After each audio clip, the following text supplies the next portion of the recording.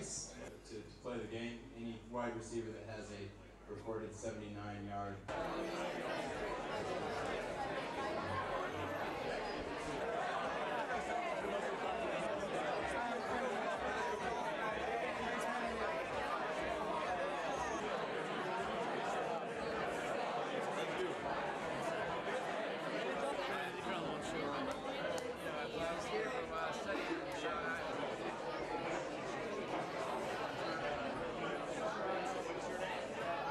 It's still in its very, very early stages, and at these stages, we want to make sure that it's developed and that the enjoyment of the game is appreciated, is seen by everyone, whether they play or not.